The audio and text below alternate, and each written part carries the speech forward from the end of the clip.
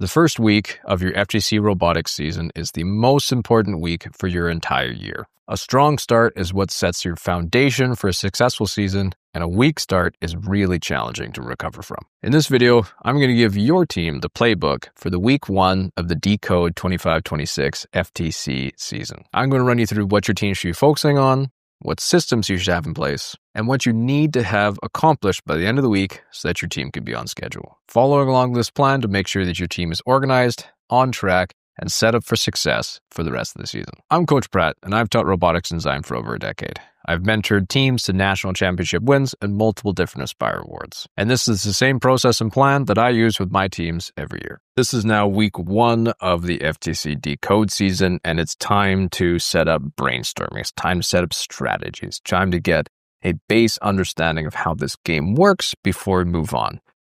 So let's take a look at our timeline here. The primary goal of the week is to have a unified strategy and brainstorming session. So all your sub-teams together should be focusing on brainstorming. The first thing you need to do, of course, is analyze your game manual.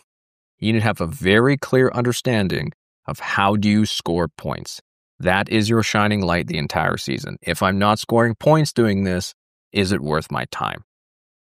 Keep your eye on the prize. Always go back to what is our defining point here? Is it going to get me more points? One of the things I want you to focus on right now is I don't think you should be building a robot the very first day. I think that is a poor plan. If you fail to plan, you plan to fail. And one of the best things you could do at the start of this week is read that manual and make sure you really understand the scoring criteria. Down below, I've got a video about a full breakdown on the scoring criteria that you can take a look at. You also need to understand that the ranking points has changed this year. So make sure you understand how do you get points in the qualifiers to be able to move on to the playoffs, because that has changed a little bit this year. It's no longer a simple win-loss. I also have a video down below that describes how that goes through. Now, the first thing you should do, the second thing that you should do actually, after you've read through the manual and you understand how you can win points, you understand what's legal and what's illegal, and now with a better understanding of how to play the game, now we can start actually strategizing. This is where we go into the brainstorm phase. And I actually want to start by telling you a story about the Sky Crane. And this is the Perseverance. There's also the Curiosity rover from 2012 to 2021. The teams in space engineering basically had to decide, how can I get a rover to the surface of Mars? They couldn't just drop it because it was just too heavy. And they had to come up with a bunch of different ways. And eventually, someone came up with the idea, what if we just lowered this thing down on a rope? And that sounds like an absolutely absurd idea, to lower down a Mars rover that's the size of several small SUVs together down on gigantic nylon cord. But that's eventually what ended up happening. They called it the Sky Crane, and they have a secondary module that is floating in the sky on rockets and lowering the several $100 million rover. Actually, I'm not sure how much it was, but a very expensive rover down to the surface of Mars on a rope. I love this sentence here. Engineers referred to the time it takes to land on Mars as 7 minutes of terror, making sure that this thing is lowered down over 7 minutes so that it lands on the surface of Mars. That sounds like a really silly, stupid idea to drop thing down a rope. But my favorite part of that story is that it actually worked. And this comes back to IDEO's rules for brainstorming. IDEO is, I believe, it's the Stanford Design School, or part comes from the Stanford Model for Design School. You've heard me talk about design thinking a lot, but one of the big things about design thinking is once you understand the problem is ideation and brainstorming. Do not skip this part. In fact, my teams, we spend almost 3 full days just on ideation and how we can go about improving our current designs and different ways that we can do this. And IDEO has 7 rules for when you're brainstorming. The first is that you defer judgment. In a brainstorming phase, you are not judging any ideas. There are no bad ideas. If you did stop to judge and some guy said, let's throw this thing down on a rope, that's a stupid idea, let's not do it. They probably wouldn't have landed a rover on top of Mars. Again, encourage those wild ideas. Really, really silly things is really important. And this may not be the fact that wild idea is taken, but what does happen is when someone shares one wild idea, it sparks your brain to think of another way of doing something else. And having more ideas gives you more jumping off points. Building on the ideas of others, taking this from improv comedy, yes, and. We don't just say, but this isn't going to work. And if we added this, and if we tried this, and if we modified it in this way, obviously staying on topic. One conversation is at a time is a big one. Staying focused on your point at time. Being visual is really important. You have to sketch out your ideas. If you're just drawing them down or just typing them down, it's not good enough. Simple sketches, stickman, topographic sketch is a big one. You don't have to draw isometric. Draw it from the top view, draw it from a side view, draw it from a bottom view. Those are important ones for you to do. And then go for quantity. You should, for any 60-minute session, you should try to generate 100 ideas. That is 100% on point.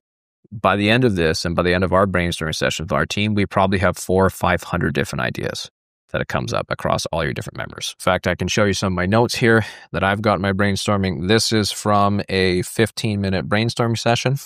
I've got a few different ideas on this page, and then I keep going down on this page, keep going down. I've got a few more ideas. I've got a few more different ways you could intake, throw things around on Hood Scoop.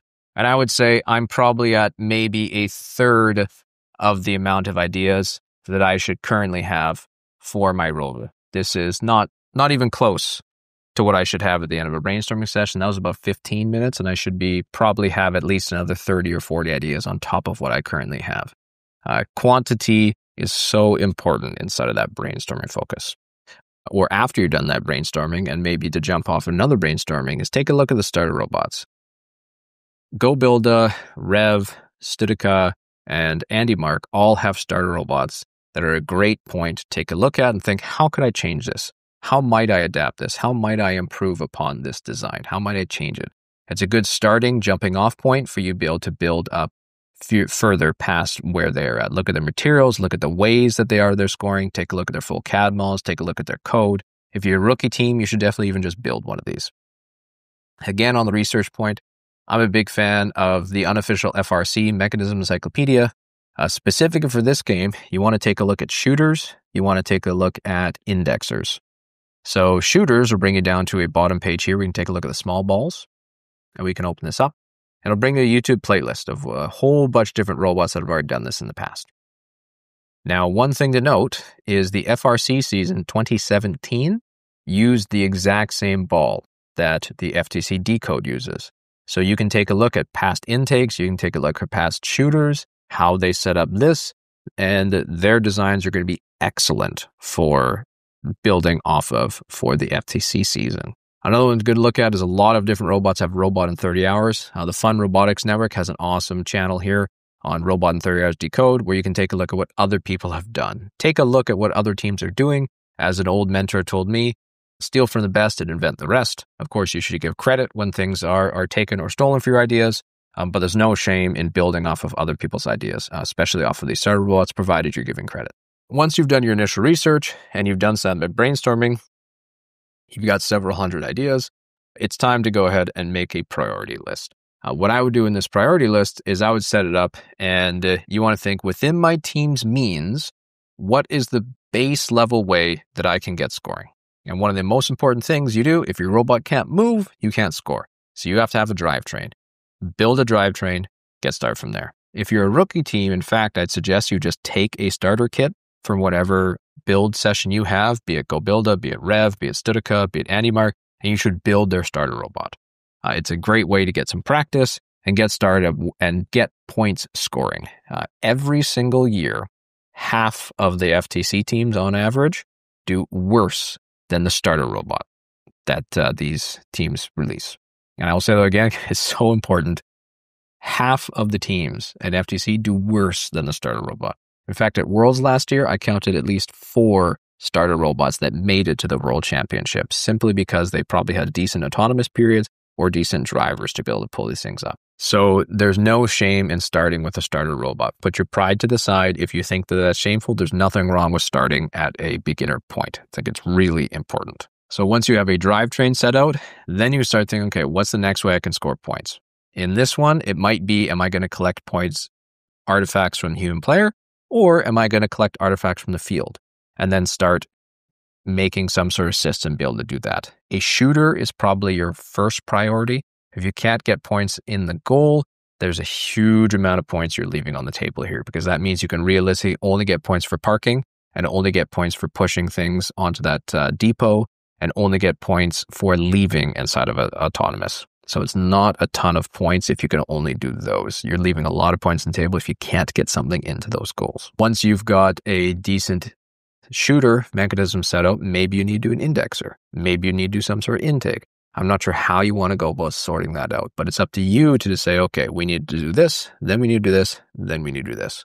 Based off of my original plan for that 12-week guideline, I highly suggest you start by building backwards. You say by week 12 or however many weeks you have until your first competition, you need to have a full week of driver practice. You need to give your programmers a few weeks to be able to go through these things and then start planning backwards. So planning backwards can be really helpful for defining what your priority list is. And then at the end, once you've decided your priority list, at the end of the first week, in your last couple of days, maybe on the weekend, is where you should have a functioning robot by the end of this week.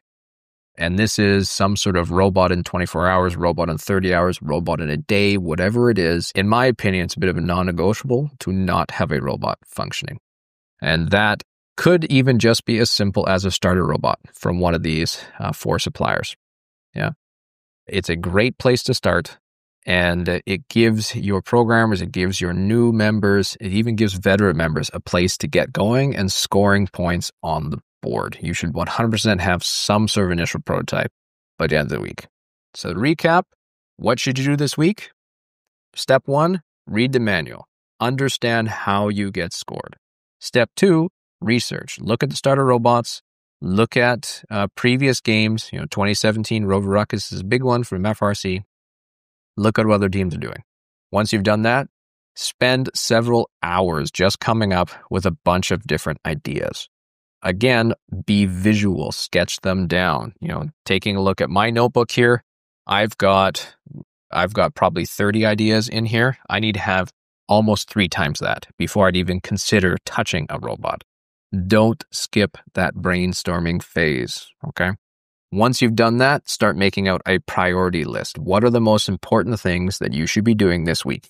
Or not even this week, this season, and build it up. You need a drivetrain. You need a shooter. Once you have a shooter, is it going to just be grabbed from the human player? Is it going to be an indexer? Is it going to be the speed of which that shooter goes? Is it going to be that second lift mechanism? Is it going to be a smaller drivetrain? Whatever it is that you choose, you need to start making a priority list of how are you going to tackle and approach this game. And again, always looking back to that shining light. What's the most important thing here? Scoring points. That's how you end up winning matches. And once you have gotten that brainstorm and you have a suggestion on how you might go about running this, by the end of the week, you should have a first functioning prototype for your robot. Regardless of how good it is, in fact, I'm a big fan of rapid prototyping. You should be using cardboard. You should be using pre-built parts. Very little 3D printing or CNC things or laser cutting anywhere at this point. Don't touch it with a 10-foot pole. Just get stuff on a robot. Get something functioning. That's a great place to start. So I hope you found this week 1 helpful for you. Don't forget to join me next Sunday at 5 p.m. CEST time to be able to take a look at the strategy breakdown for week 2 of the Decode season. Let me know in the comments down below how your week is going and what kind of things your team is doing down on the week 1. Again, I'm going to have the link to my 12-week plan here set up in the description down below. You should definitely take a look at this, make a copy of it, and then edit it to suit whatever your team's need is. Otherwise, best of luck out there this season, and I hope to see you out on the field.